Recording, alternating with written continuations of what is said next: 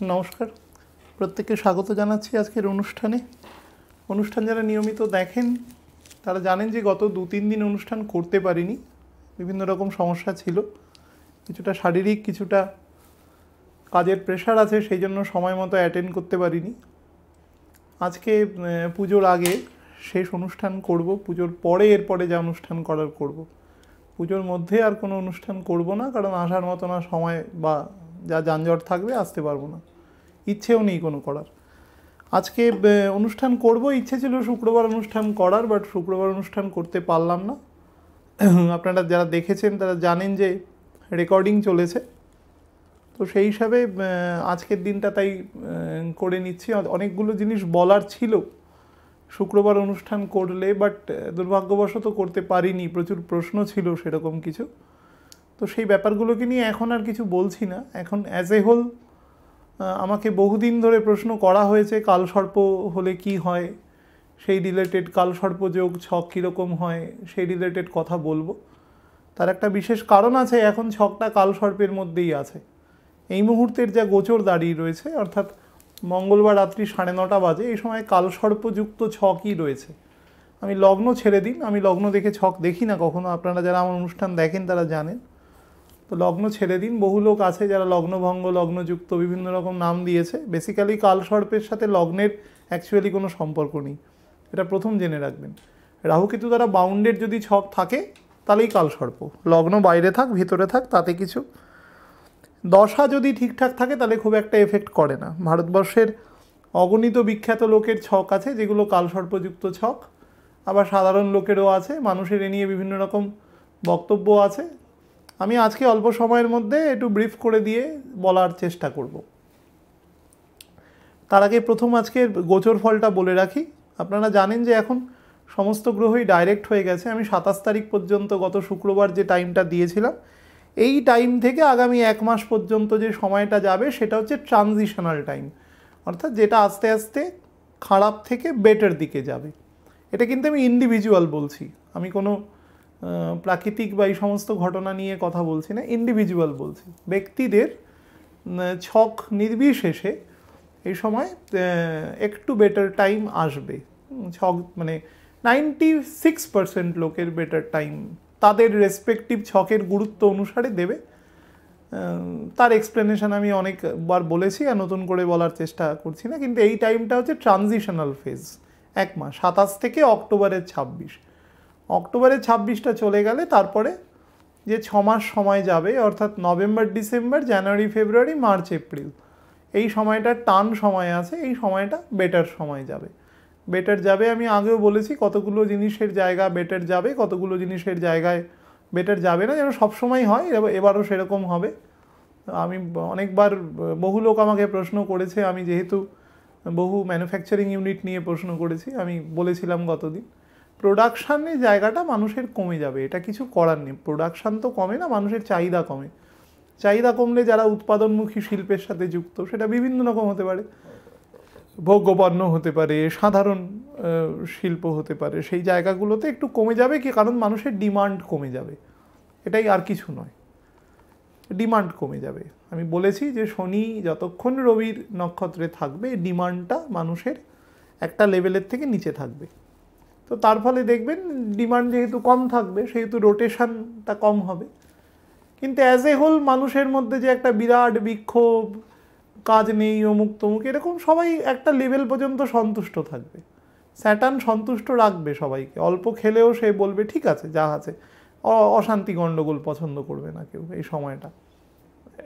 এইটুকু মানে একদম অ্যাজ স্টেটেড বলছি, যেটা তার বাইরে যাবে না। বাট যারা পর্যটনের সাথে যুক্ত, বিভিন্ন কাজকর্ম করে, যে সমস্ত কোম্পানিগুলো আছে যারা মানুষকে বাইরে নিয়ে যায় বা গ্রুপ অফ পিপলকে নিয়ে যাচ্ছে আসছে এখানে, বা মানুষের এমনিও যারা একদম শতপ্রণোদিত হয়ে যারা ভ্রমণ করে, সেই জায়গাগুলো বাড়বে। স্পেশালি যারা, যেগুলো রিলিজিয়াস স্পট যেগুলো সারা পৃথিবীতে রয়েছে, সেই জায়গায় ভ্রমণের জায়গাটা একটু বাড়বে। আগামী 1 বছরের কথা অ্যাজ এ হোল বলে দিচ্ছি, একদম শুরুর দিকে। তো সেটা নভেম্বর থেকে দেখতে পাবেন অ্যাজ এ বেড়ে যাবে। নভেম্বর এবং ডিসেম্বরের সরি অক্টোবর এবং নভেম্বরের জাংশনে বুধ রেট্রোগ্রেড হবে। বুধ রেট্রোগ্রেড হবে একদম অক্টোবর মাসের শেষে এবং থাকবে সম্ভবত নভেম্বর মাসের 20 তারিখ পর্যন্ত, 20 কি 21 এরকম হবে। তো এই ফেজটাও কি করবে, ও বৃশ্চিক রাশি এবং তুলা রাশিকে নিয়ে রেট্রোগ্রেশনটা হবে। এই সময়টা একটু ডিসব্যালেন্স করবে, হ্যাঁ, প্রকৃতির একটু ডিসব্যালেন্স হবে, এটা অসময়ে বৃষ্টিপাত হতে পারে। সেই সময়টা এখনও হচ্ছে, আমি বলেছিলাম যে এই সময়টা একটা হালকা মাঝারি টাইপের বৃষ্টির ওপর দিয়ে যাবে। যখনই বৃহস্পতি ডাইরেক্ট হয়ে যাবে সঙ্গে সঙ্গে এটা বাড়বে। বৃহস্পতিটা অনেক দেরিতে এসে ডাইরেক্ট হয়েছে, কালের নিয়ম অনুসারে এবছর অগাস্টের 10-11 তারিখ ডাইরেক্ট হয়েছে। যদি আরেকটু আগে হতো তাহলে বৃষ্টিটা আরেকটু আগে থেকে আমাদের এখানে হতো। আমাদের লঙ্গিটিউড ল্যাটিটিউড অনুসারে এখানে বৃষ্টিটা কম হয়েছে, কিন্তু সারা ভারতবর্ষে মোরলেস যেখানে বৃষ্টি হয়েছে সেখানে খুব হয়েছে, যেরকম বলেছিলাম সেরকমই দিয়েছে। কিন্তু যেখানে হয়নি দেখবেন দু একটা জায়গা, সেখানে একেবারেই হয়নি, একদম খরা হয়ে গেছে। আমাদের এখানকার প্রকৃতি সেরকম নয়। আমাদের এখানকার প্রকৃতি যেটা পায়, যে অবস্থানটা পায়, আমাদের কালচক্রের কালপুরুষের যে অবস্থানটা, সেই অবস্থানটা বৃহস্পতি এখন যে ডিগ্রিতে রেট্রোগ্রেড ছিল, মানে অগাস্ট অবধি, সেই সময় পর্যন্ত খুব একটা বেশি বৃষ্টি দেবে না। দেয়ও নি, হালকা বৃষ্টি দিয়েছে, নর্থ বেঙ্গলে দিয়েছে, সাউথ বেঙ্গলে একেবারেই দেয়নি। তারপরে এখন দিচ্ছে এবং সেটা কিন্তু অল্প অল্প করে চলতে থাকবে, এটা কম বেশি করে চলতে থাকবে এবং সেটা নভেম্বরের প্রথম দিকে গিয়ে কিন্তু আবার একটু বাড়তে পারে। বাড়তে পারে মানে খুব মারাত্মক কিছু নয়, কিন্তু ওই সময়টা একটু ঠান্ডার শুরুর দিক থাকবে, তো একটু হবে। এবং মোটামুটি 24-25 নভেম্বর থেকে কিন্তু ভট করে ঠান্ডা পড়ে যাবে, আপনারা রিয়েলাইজ করবেন, খুব দ্রুত টেম্পারেচার ফল হবে। এবং যেরকম আমি বলেছিলাম যে এবছর রেকর্ড ঠান্ডা পড়বে, রিয়েলাইজ করবেন সারা পৃথিবীতে। এখনও মানুষ গ্লোবাল ওয়ার্মিং নিয়ে অনেক কথা বলছে, ভুলে যাবে এত ঠান্ডা পড়বে, সারা পৃথিবীতে পড়বে। যেখানে ঠান্ডার ধাত বেশি সেখানে বেশি পড়বে, আমাদের এখানে যেরকম একটা মডারেট টেম্পারেচার আমাদের এখানে সেরকম পড়বে, বাট পড়বে যার যার যার অবস্থা অনুসারে পড়বে। তবে কলকাতায় অনেক বছর পরে অনেক দিনব্যাপী ঠান্ডাটা থাকবে, আপনারা খেয়াল করে দেখবেন। তো আমি গোচরটা বলে নিই। রাহু রয়েছে যথাক্রমে আজকের দিন রয়েছে তুলা রাশি, চন্দ্র রয়েছে 16 নম্বর নক্ষত্রে বিশাখাতে, সাথে বুধ রয়েছে 3 ডিগ্রিতে, 3 ডিগ্রির থেকে একটু বেশি রয়েছে, 3 ডিগ্রি 20 মিনিট। তার আগের ঘরে রয়েছে শুক্র যথাক্রমে 27 ডিগ্রিতে রয়েছে, রবি রয়েছে 14 ডিগ্রিতে, মঙ্গল রয়েছে 4 ডিগ্রি 16 মিনিটে। 3 জন চলে এসেছে। মঙ্গল যখন ঢুকেছে গত শুক্রবার, যদি অনুষ্ঠানটা করতে পারতাম তাহলে ওর ওপরে কিছু কথা বলতাম। এখন 4 ডিগ্রি ক্রস করে গেছে, তো এখন আর নতুন করে কিছু বলার নেই। ওই সময়টা হলে বলতাম কিছু কথা, প্রশ্ন ছিল। আচ্ছা, বৃশ্চিক রাশিতে বৃহস্পতি আছে 24 ডিগ্রি 11 মিনিট। বৃহস্পতি এখন কাছাকাছি নিজের ম্যাক্সিমাম ভেলোসিটির কাছাকাছি চলে গেছে। শনি রয়েছে 19 ডিগ্রি 54 মিনিট 42 সেকেন্ডে, তার পরের ঘরে ধনু রাশিতে। কেতু রয়েছে ওখানে 18 ডিগ্রি 56 মিনিটে, তার উল্টো দিকের ঘরে অর্থাৎ মিথুন রাশিতে রাহু রয়েছে 18 ডিগ্রি 56 মিনিটে। তো রাহু এবং কেতু এবং শনির মধ্যে কিন্তু ডিস্টেন্স 1 ডিগ্রির থেকে বেশি হয়ে গেছে, যেটা নিয়ে আমি বলছিলাম যে 14-15 মিনিট ক্রস করে গেলেই দেখবেন এই শনিকে যে আটকে রাখা, শনির গুণগুলোকে পুরোপুরি প্রকাশ না করতে দেওয়া, সেই জায়গাটা কিন্তু অনেকটা কেটে যাবে। যত সেপারেশন দুজনের মধ্যে হবে, কারণ শনি এখন টান নেবে, অনেক গতি নেবে, আগামী 2 মাসের মধ্যে অনেকটা গতি নিয়ে নেবে, ফুল গতি নিয়ে নেবে প্রায়, এবং কেতুও নেমে আসবে খুব দ্রুত। তো দেখতে পারবেন যে নভেম্বরের হয়তো মাঝামাঝি সময় গিয়ে দুজনের মধ্যে কয়েক ডিগ্রির ডিফারেন্স হয়ে গেছে। উল্টো দিকে রাহু রয়েছে, তো তার দৃষ্টিও রয়েছে, তো সেটাও অনেকটা ইনএফেক্টিভ হয়ে যাবে। শনি তো ঘর চেঞ্জ করবে, সুতরাং কোনো প্রশ্নই নেই, কিছু দিনের মাথাতেই, আর 3.5-4 মাসের মাথায় ঘর চেঞ্জ করবে, সুতরাং কোনো প্রবলেম নেই। তো এটা হচ্ছে এই মুহূর্তের প্ল্যানেট পজিশন যেটা বললে। এবার কাল সর্প নিয়ে আমি একটা জিনিস বলে দিই। এটা নর্মালি কিছু পুরনো ওয়ার্ড আছে, যে ওয়ার্ডগুলো নিয়ে এই নামগুলো তৈরি হয়েছে। কাল সর্প, এখানে দুটো শব্দেরই খুব ইম্পর্টেন্স আছে। কাল কি? কাল মানে সময়, সর্প মানে সাপ। তো সাপ এক্ষেত্রে আমরা কেতুকে দিয়ে বিবেচনা করি। কেতুকে সর্পের কুণ্ডলীর মতন করে রিপ্রেজেন্ট করা হয়। কেন রিপ্রেজেন্ট করা হয় এগুলোর বিশদে যাচ্ছি না, এগুলো নিয়ে প্রোগ্রাম করলে শুধু গল্প হবে, জিনিসটা থেকে বেরিয়ে যাবে। ওগুলো অন্য কোনো সময় বলবো। এটুকু জেনে রাখুন এই নামটার মধ্যে বিশেষত্ব আছে, কিন্তু জিনিসটাকে যেভাবে এক্সিবিট করা হয় সেটা ঠিক নয়।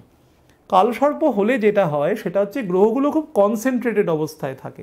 এখন যেরকম আছে বুঝতেই পারছেন, লগ্ন ছেড়ে দিন যাই আছে, এখন রাহু এবং কেতু দ্বারা বাউন্ডেড আছে সমস্ত গ্রহ। কারণ বুধের ঘরে, বুধ এবং শুক্রের ঘরে 5টা প্ল্যানেট আছে। বুধ, শুক্র, মঙ্গল এবং বৃহস্পতির ঘর মিলিয়ে টোটাল 8টা প্ল্যানেট আছে। তো বুঝতেই পারছেন সাপ্রেশন আছে। একটা মানুষ যখন মনে করুন যদি গ্লোব ট্রটার হয়, সে সারা পৃথিবীতে ঘুরছে, তখন তার একটা সারা পৃথিবী সম্পর্কে অভিজ্ঞতা থাকবে, স্বাভাবিক একটা। এবার সে যদি একটা কোনো জোন বা কোনো একটা প্রান্তে পড়ে থাকে, পড়াশোনা করলে তার একটা এক্সপিরিয়েন্স হয়, কিন্তু চোখে দেখা বা সেটা একটা ফিজিক্যাল এক্সপিরিয়েন্সের থেকে তো ডিফারেন্স হয়। আমরা সবাই যারা কম বেশি লেখাপড়া করেছি তারা জানি আমেরিকার ওয়েদার কীরকম, ওখানকার জনবসতি কীরকম, উল্টো দিকের লোকেরাও জানে আমাদের সম্পর্কে যারা পড়াশোনা করেছে কম বেশি। কিন্তু ওখানে গিয়ে যারা দেখছে সে ব্যাপারটা আলাদা। গ্রহ যত কনসেন্ট্রেট থাকবে তত গ্রহের বৈচিত্র্য কমে যাবে, গ্রহ যত ছড়িয়ে থাকবে তত বৈচিত্র্য হবে। এটা হচ্ছে প্রথম কথা। খুব কম বিখ্যাত লোকেদের দেখবেন গ্রহ খুব কমপ্রেসড অবস্থায় রয়েছে, সব ছড়িয়ে আছে, অর্থাৎ তার মধ্যে কম বেশি সমস্ত ঘরেরই গুণ আছে। এটা প্রথম বোঝার চেষ্টা করবেন। কারণ ভগবান বানিয়েছেন তো প্রত্যেকটা প্ল্যানেটকে এবং তার ঘরগুলোকে, তো ঘরগুলো দুটো করে ঘর দিয়েছে, বাকিদের শুধু রবিচন্দ্রের একটা করে ঘর আছে। তো দিয়েছে যখন তার কিছু অ্যাক্টিভিটিস আছে, এক একজনকে 3টে করে নক্ষত্র দিয়েছে, তো তাদের তো একটা করে নক্ষত্র দিলেই হয়ে যেত, এমন তো অসুবিধে ছিল না। কিন্তু যখন দেয়নি তার মানে কিছু কারণ আছে, তো বৈচিত্র্যটার অভাব হয়ে যায়। এখন যেখানে প্ল্যানেট রয়েছে, হ্যাঁ, তো সেটা কালসর্পের মতন রয়েছে। আমি বারবার বলেছিলাম যে 27 তারিখের পরে প্ল্যানেটগুলো ছড়িয়ে যাবে। আপনি দেখুন বুধ বেরিয়ে এসছে, শুক্রও বেরোতে চলেছে, আগামী 2-3 দিনের মধ্যেই শুক্রও বেরিয়ে যাবে। তো বুধ শুক্র চলে আসবে শুক্রের নিজের ঘরে। তো তার ফলে কি হবে, গ্রহগুলো ছড়াচ্ছে আস্তে আস্তে। শনি এর পরে শিফট হবে, বৃহস্পতি শিফট হবে আগামী প্রায় 1 মাসের মাথায়। তো গ্রহগুলো ছড়াচ্ছে, যত ছড়াবে তত গুণের বিকাশ ঘটবে। কালসর্প হলে যেটা হয়, গ্রহগুলো যখন খুব কাছাকাছি জায়গায় এসে পড়ে, তখন তার সেই ব্যক্তির বর্গের মধ্যে কোনো এক কেন্দ্রিক গুণ হয় বা 1 বা 2 কেন্দ্রিক গুণ হয়। আপনি মনে করুন এই মুহূর্তের ছকটা ধরে যদি আমি কথা বলি, ইরেসপেক্টিভ অব লগ্ন, কোনো মানুষের গ্রহগুলো কোথায় কোথায় বসে রয়েছে, মুখ্যত 4টে ঘরে প্ল্যানেটগুলো বসে রয়েছে, বুধের ঘর থেকে বৃহস্পতির ঘর পর্যন্ত, কন্যা থেকে ধনু পর্যন্ত। তো তার যে চরিত্র তৈরি হবে, তার যে ক্যারেক্টার বলুন, তার হ্যাবিট বলুন, তার নেচার বলুন, এগুলো সবই এই 4টে ঘরের ওপর নির্ভর করেই হবে। এবার দেখা যাবে নবাংশে কিছুটা ছড়াচ্ছে, নাও ছড়াতে পারে, আমি জানি না এর রেসপেক্টিভ নবাংশ ইমিডিয়েট কোথায় কোথায় কী আছে, এতগুলো ডিগ্রি দিয়ে হিসেব করতে সময় লাগবে। তো সেই হিসাবে যদি নবাংশে কিছুটা ছড়ানো থাকে তাহলে বেটার, দ্রেকখানে ছড়ানো থাকলে বেটার। কনসেন্ট্রেট হয়ে গেলে, এরকম আমি বহু ছক দেখেছি যে ছকগুলো বেসিক্যালি ছড়ানো কিন্তু নবাংশে গিয়ে কনসেন্ট্রেট হয়ে যাচ্ছে, সেটা আবার আরেক ধরনের সমস্যার তৈরি করে। তো কালসর্পের বেসিক জায়গাটাই হচ্ছে মানুষের গুণগুলোর পূর্ণ বিকাশ হয় না, তা যে গুণটা থাকে সেটা খুব অ্যাক্টিভলি থাকে। মনে করুন কারোর মধ্যে মঙ্গলের প্রভাব খুব বেশি আছে, তো মঙ্গলের যে প্রভাব আছে, একটা একরোখা মানসিকতা, একটু তেজি মানসিকতা, একটু অগ্রপশ্চাৎ চিন্তা না করে কাজ করা, হটকারী মেন্টালিটি, সবাই যেখানে চুপ করে আছে সেখানে সবার আগে কথা বলবে, এটা মূর্খের লক্ষণ বেসিক্যালি, এই ধরনের লক্ষণ। মঙ্গল টয়েলিং মাসেস, তার মধ্যে একাধারে মূর্খ এবং তার উল্টো দিকের বৃহস্পতি এবং কিছুটা শনি যদি বেটার জায়গায় না থাকে, তাহলে কিন্তু অধিকাংশ ক্ষেত্রেই একদম ইলিটারেট লোকেরা যেরকম কাজকর্ম করে, অর্থাৎ আমরা যারা শ্রেণীগতভাবে সমাজকে তো ভাগ করেছি, সোশ্যাল স্ট্র্যাটিফিকেশন আছে একটা, সমাজে যারা নিচের শ্রেণীর লোকেদের আমরা একটু মাঝামাঝি জায়গায় যারা থাকি তারা একটু ছোট চোখেই দেখি, কেউ বলে কেউ বলে না, but the fact is that. তো সেই সমস্ত কাজগুলো করে, ওয়েজ লেবারের কাজ করছে, রাস্তা তৈরি করছে, এরকম কাজকর্ম যারা করছে তারা এই সমস্ত মঙ্গলের কাজ করে। কিন্তু মঙ্গলের সাথে যদি বৃহস্পতি এবং কিছুটা স্যাটার্ন উন্নত থাকে, তাহলে কিন্তু সেই লোকের মধ্যে ইঞ্জিনিয়ারিং স্কিল প্রচুর আসবে। মঙ্গল মানুষকে প্রচুর স্ট্যামিনা দেয় কাজ করার, কিন্তু তার সাথে অন্যান্য, আমি যেটা বলছিলাম যে কালসর্প হয়ে গেলে কি হবে, দেখা যাচ্ছে যে জায়গাটা খুব কমপ্রেসড, তার মধ্যে ওই গুণটাই কনসেন্ট্রেট করে রয়েছে। তো তার ফলে তার মধ্যে এই প্রবলেমগুলো তৈরি হবে। কালসর্পের এটাই হচ্ছে প্রবলেম, একরোখা হয় তারা, একটা নির্দিষ্ট পয়েন্টের দিকে যায়। যত এক ঘরে আমি আমি আমি আলোচনা করার সময় অনেক সময় বলে দিই, কিন্তু অনেক সময় সেগুলো কি হয় পরপর তো বলি না, অনেক সময় তার তার লিয়াজোটা নষ্ট হয়ে যায়, করা যায় না। তো আমি কনসেন্ট্রেট করে বলেছি যে একটা ঘরে দুটোর বেশি প্ল্যানেট থাকলেই গন্ডগোল হয়, কারণ এমন কোনো তিনটে প্ল্যানেট নেই, বেসিক্যালি এমন কোনো দুটো প্ল্যানেট নেই যারা একরকম, তাহলে তো ভগবান বানাতোই না, একরকম দুটো জিনিস বানাবে কেন? তো সেই দিক থেকে মানে বানানোর দরকারটা কী আছে? আমি বলছি বানাবে না কেন, বানাতেও পারে, কিন্তু বানানোর প্রয়োজনটা কী আছে যদি একটা দিয়েই কাজ হয়ে যায়? তো সেই জন্য এক জাতীয় কোনো দুটো প্ল্যানেট নেই। পৃথিবী, আমরা যারা পৃথিবীতে বসবাস করি, অনেকে ইন্টারপ্রিটেশন সময় লেখে যে লগ্ন যেখানে থাকে সেটা হচ্ছে পৃথিবী, বেসিক্যালি সেটা পুরোপুরি ঠিক নয়। যেখানে রবি থাকে সেটা হচ্ছে পৃথিবীর বেসিক অবস্থান। কোনোদিন যদি আলোচনা করি এই নিয়ে সেটা বলবো। কালসর্প নিয়ে যেহেতু প্রশ্ন করেছে, কালসর্প নিয়ে অত চিন্তার কিছু নেই, তবে দেখবেন নবাংশটা কী অবস্থায় আছে। রেক্কান্ত দেখবেনই, নবাংশ দেখবেন। নবাংশে যদি দেখেন যে প্ল্যানেটগুলো অনেকটা ছড়ানো, মানে পরিষ্কার ব্যাপার, 12টা ঘর আছে, রবিচন্দ্রের ঘরটা ছেড়ে দিন, রবিচন্দ্রের ঘর ব্যতি রেখে যে 10টা ঘর পড়ে রইল, তার মধ্যে সবকটা প্ল্যানেটের দুটো করে ঘর আছে। তো এই 10টা ঘরের মধ্যে যদি অন্তত 5টা ঘরের মধ্যে প্ল্যানেট ছড়ানো না থাকে এবং রবিচন্দ্রের মধ্যে যদি কিছু না থাকে, তাহলে বেসিক জায়গাটাতেই কিছু গণ্ডগোল এসে যাবেই। এবার কেন যায় না যায় সেগুলোতে এইটুকু সময় বলা সম্ভব না, যায়। তো সেখান থেকে আমি বারবার বলেছি যে একটা ঘরে দুটোর বেশি প্ল্যানেট থাকলেই কিছু গণ্ডগোল তৈরি করবে, কারণ এমন তিনটে কোনো প্ল্যানেট নেই যারা খুব কাছাকাছি স্বভাবের। মিত্র শত্রু ওগুলো সব বইয়ের লেখা থাকে, প্র্যাকটিক্যালি ওসব হিসাবে কোনো কাজ হয় না। প্র্যাকটিক্যাল অ্যাস্ট্রোলজির যেটা করা হয় সেটা খুব কঠিন, বইয়ের লেখার সাথে কাজ হয় না। আমি একদম নেক অ্যান্ড ক্রপ লোককে বলতে পারি যে এটা হবে না, আপনারাও জানেন সেটা, আমার বলার দরকার নেই। প্রত্যেকের মধ্যেই লজিক্স আছে এবং তারা সেটা নিজেরাও বুঝতে পারে। তো এই হচ্ছে ব্যাপার। তবে একটা জিনিস বলছি, কালসর্প যোগের মধ্যে যদি রেক্টোগ্রেড প্ল্যানেট থাকে, অর্থাৎ মনে করুন, আমি একটা সোজা ভাষায় মনে করুন যে মেষ থেকে তুলা পর্যন্ত অংশে কোনো মানুষের কালসর্প আছে, মানে বাম দিকে, অর্থাৎ মেষ থেকে শুরু করে বৃষ মিথুন হয়ে তুলা পর্যন্ত এই রকম পোর্শনে কোনো মানুষের যদি কোনো বড় প্ল্যানেট, শনি বৃহস্পতি মঙ্গলের মতো প্ল্যানেট যদি রেক্টোগ্রেড থাকে, তাহলে কিন্তু সেই ছকে সেটা যে ভাবের ওপর পড়ছে সেই জায়গায় কিন্তু খুব এফেক্ট দেবে, খুবই এফেক্ট দেবে। কালপুরুষের যে ঘরে পড়ছে সে ঘরের তো এফেক্ট দেবে, এছাড়া সেই ব্যক্তির যে ভাবের ওপর পড়ছে সেই ভাবের ওপরও এফেক্ট দেবে। তো এই দুটো জিনিসকে দেখতে হয়। তো রেক্টোগ্রেড প্ল্যানেট যত, আমি আপনাদের একটা উদাহরণ দেওয়ার জন্য বহুবার বলেছি যে 1/1/1978 এই ডেটটা দেখবেন, আমার এক বন্ধুর ডেট। তো এখানে দেখবেন যে বৃহস্পতি রয়েছে মিথুন রাশিতে রেক্টোগ্রেড, মঙ্গল রয়েছে কর্কট রাশিতে রেক্টোগ্রেড, শনি রয়েছে সিংহ রাশিতে রেক্টোগ্রেড। তো এরকম কোনো একটা ছক, পরপর তিনটে মেজর প্ল্যানেট পরপর তিনটে রেসপেক্টিভ ঘরে রেক্টোগ্রেড রয়েছে, এবং এই অবস্থায় যদি এটা কালসর্প যোগের কোনো ছক হয়ে যায়, তাহলে কিন্তু ছকটা ট্রাবল দেবে। ভালো দশা না থাকলে কিন্তু বেশ ট্রাবল দেবে, নার্ভের প্রবলেম করবে। একাধারে মঙ্গল, অনেকবার আগেও বলেছি যে মঙ্গল একাই রেক্টোগ্রেশনে ছক পুরোকে ট্রাবল করে দিতে পারে। মঙ্গলের এতটাই ক্ষমতা আছে, মঙ্গল যদি ম্যাল পজিশনে থাকে তাহলে একাই ও এক্সপার্ট স্পয়েল করে দেওয়ার জন্য পুরো জায়গাটাকে। বাকি প্ল্যানেট খুব ভালো জায়গায় না থাকলে তাকে কাউন্টার বা তাকে বেসিক্যালি প্রশমিত করার মতো অবস্থায় থাকে না, এটা বুঝতে হবে। তবে এটুকু আমি বলছি যে এই মুহূর্তে প্ল্যানেট, আমি 27 তারিখ পর্যন্ত ডেট দিয়েছিলাম, এই মুহূর্তে প্ল্যানেট কিন্তু তার জায়গাগুলোকে ছাড়ানো শুরু করেছে এবং গতি নিচ্ছে। গোচরে প্ল্যানেট যত গতি থাকবে তত বেটার, আর ছকে যত স্লো থাকবে তত বেটার। টোটকা বলে দিচ্ছি, কথার মধ্যে বলে দিই, আপনারা যারা সিরিয়াস তারা নোট ডাউন করে রাখতে পারেন। গোচরে প্ল্যানেট যত জোরে দৌড়াবে তত বেটার হয়। এই জন্য রাহু কেতুর দেখবেন গতি কখনো চেঞ্জ হয় না। রবিচন্দ্রের কেন চেঞ্জ হয় না, তার অন্য কারণ আছে। রাহু কেতু আমাদের প্রারব্ধ ফল দেয়, প্রারব্ধ, যেটাকে পাল্টানো যায় না কখনো। আপনি কালকে একটা কাজ করবেন, সেটা প্ল্যান করলেন, সেটা কালকে সকালে উঠে আবার পাল্টাতেও পারেন, কিন্তু যেটা আপনি করে এসছেন সেটা তো আর আপনার পাল্টানোর কোনো রেট্রোস্পেক্টিভ এফেক্ট হয় না কিছু জীবনে, বা কোনো কিছুতেই হয় না যে কালটা কাটিয়ে দিচ্ছেন যে কথাটা আমি বলে দিচ্ছি সেটার উল্টো দিকে আর যাওয়া যাবে না যদি এই কথাটাকে ডিলিট না করা হয় এখান থেকে। সেরকম কিছু করা হচ্ছে না, সুতরাং থেকেই গেল এটা।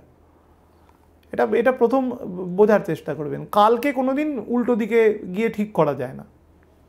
তো সেই জন্য রাহু কেতুর গতিবেগের কোনো সময় পরিবর্তন হয় না, এক গতিতে চলে। কারণ আমরা যা কাজ করে এসছি আমাদের কর্মফলে, সেই কর্মফলের এফেক্ট আমাদের দেবেই, কিছু করার নেই। আমাদের ইহদশায় দেবে। জন্মেছেন মনে করুন চন্দ্রের দশায়, তো রাহুর দশা শেষ করা পর্যন্ত, মানে মঙ্গলের দশার মাঝামাঝি থেকে রাহুর এন্ড পর্যন্ত আপনার প্রারব্ধ কর্মের ফল দেবে। গত জন্মে যেখান থেকে রাহু শেষ করেছেন তারপরে, বা রাহুর দশাতেই যদি কোনো মানুষের মৃত্যু হয় তাহলে তার রেস্ট অফ দ্য পার্ট, এবং এই জন্মে এই গত 3টে দশায় অর্থাৎ চন্দ্রের দশায় কতটা কি কাজ করেছেন মঙ্গলের শুরুর দিকটায়, সেই অনুসারে ফল দেবে রাহু বা কেতু, যে যেভাবে আসবে। আবার তারপরে যখন বৃহস্পতি শনি বুধ যখন ভোগ করবেন, তো সে তারপরে যদি কেতু ভোগ করেন আবার কেতুর দশায় এই 3টে জায়গার ভোগ দিয়ে দেবে। কিন্তু ওই বয়সে গিয়ে একটা মানুষ যদি চন্দ্রের দশায় জন্মায়, 5-6 বছর পায়, সে যখন কেতুর দশা পাবে তখন তার প্রায় 72-75 বছর বয়স হয়ে যাবে। ওই বয়সে গিয়ে তো মেনলি শরীর ছাড়া অন্য কিছুতে খুব একটা এফেক্ট আর দিতে পারে না, অনেকটাই শরীর দুর্বল হয়ে আসে, তো শরীরকেই মেনলি এফেক্ট দেয়। তো সেক্ষেত্রে পুরোটার এফেক্ট পাওয়া যায় না, এটা দেখা গেছে। বহু বিজ্ঞ লোক, প্রাজ্ঞ লোক যারা সেন্ট, তারা বলে গেছে ওই ফলটা মানে ব্রট ফরওয়ার্ড হয়ে পরের জন্মে চলে আসে। সেটা তার, যদি সে মনুষ্য যোনিতে তার জন্ম হয়, সে আবার পরের জন্মে চলে আসে এবং সেভাবেই সে আবার সেই ফল ভোগ করে। এটা একটা কালচক্রের নিয়ম। ভগবান আমাদের কিছুতে শাস্তি দেয় না। ভগবান একটা কালচক্র বানিয়ে রেখেছে, যে এখানে ঢুকবে তাকে শাস্তি পেতেই হবে, এটা কিছু করার নেই। এর লেখা আছে, 50 টাকায় বাজারে কিনতে পাওয়া যায় শ্রীমদ্ ভাগবত গীতা, কিনে পড়বেন, পরিষ্কার বলা আছে। আমাকে দিয়ে বলানোর দরকার নেই। আর ঈশ্বরের বানানো রুল কেউ ভাঙতে পারবে না, কারণ he is the supreme personality. সে বানিয়ে দিয়েছে রুল, সেই রুল সবাইকে ভোগ করতে হয়। ঈশ্বর নিজেও যখন আসেন তখনও সেই রুলটা ব্রেক করে না, সেও মানেই, কারণ সবাইকে শেখায় যে ওটাকে মানতে হবে, ওটাকে কেউ ব্রেক করতে পারবে না। যে ব্রেক করবে সে ডেমোলিশড হয়ে যাবে। পৃথিবীতে অনেক জ্ঞানী লোক জন্মেছে, এখনও আছে, ভবিষ্যতেও থাকবে। তো কারোর জন্য পৃথিবীতে কোনো কিছু আটকে থাকে না, ও ঠিক যেটা যে সময় ঘটা সেটা সে সময় ঘটবে। ঈশ্বরের বানানো রুল আছে, এটা আপনার আমার কথায় চলবে না, এটা ভগবানের রুল। তো সেইটা মাথায় রেখেই কাজ করতে হবে। সেই জন্য রাহু কেতুর এফেক্টটা সবসময়, এবং রবিচন্দ্রের এফেক্টটা কেন ভেলোসিটি হয় না, রবিচন্দ্র হচ্ছে আমাদের পিতা এবং মাতা। তো পিতা মাতার সাথে সবসময় স্ট্রেট রিলেশন থাকে, স্ট্রেট।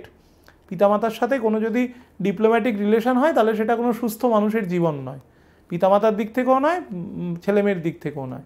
এটা ডিপ্লোম্যাটিক রিলেশন যদি পিতামাতার সাথে মেনটেন করতে হয়, এটা অসুস্থতার নিদর্শন। সেক্ষেত্রেও রাহুকেতুর সমস্যা রয়েছে, প্রারব্ধ কর্মের ফল আছে।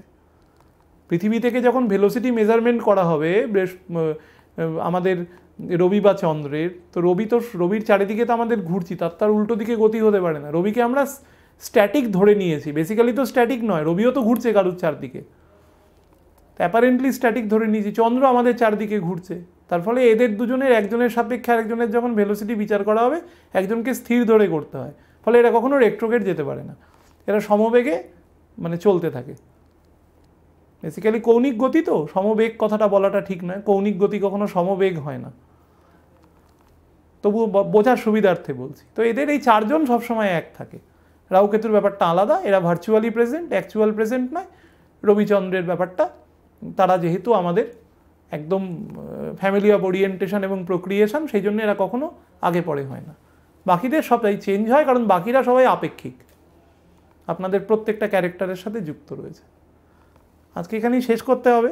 সবাই আনন্দে ভালো কাটান পুজো, ভালো থাকুন। সময় ভালো আছে, কিন্তু কেউ বেশি সময়টা ভালো হচ্ছে, সুতরাং খুব রিস্ক নিয়ে কাজ না করাই ভালো। হালকা কাজ করুন, সুস্থ থাকুন, ভালো থাকুন। পুজোর পরে দেখা হবে। নমস্কার।